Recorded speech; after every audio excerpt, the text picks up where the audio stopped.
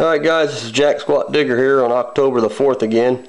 I want to take you on a tour of a covered bridge here. We'll walk down through here. This is a burr arch covered bridge, which is the truss type. You can see there.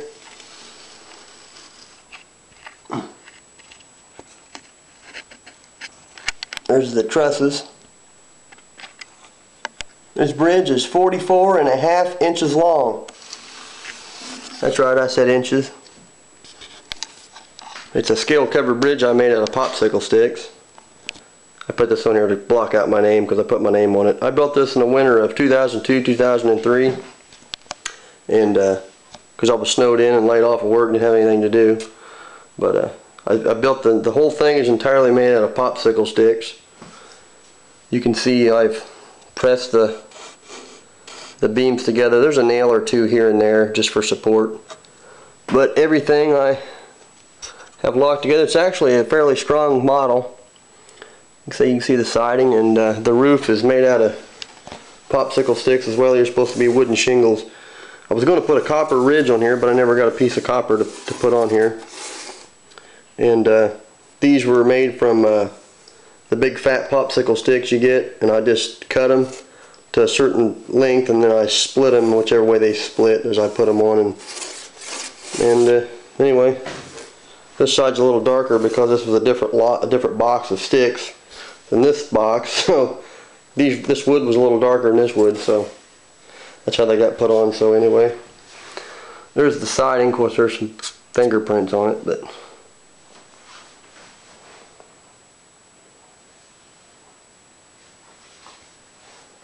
there's the bridge. And you can look underneath here. Basically I copied it off real bridges in the area, and some of their boards were crooked and stuff too. So I just laid mine kind of like they had them on the original bridges.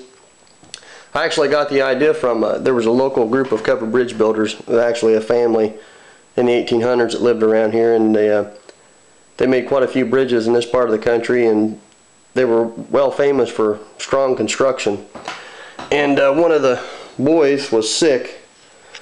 He had something, I don't remember what he had, but anyway, he decided to take some scrap wood and made a scale covered bridge model, and it's still in the county museum nearby. One of these days, if they'll let me videotape them, we'll go in there and show you guys. But anyway, he would take the model and he would take it around to sell it to county commissioners, or he would sell his covered bridges to the county commissioners. He would put the bridge between two chairs, and he was a large man, I guess, and he would stand on the model, and it would hold his weight, and everything was perfectly to scale. So that's kind of how I got the idea for this, and I've been wanting to show you guys for a while.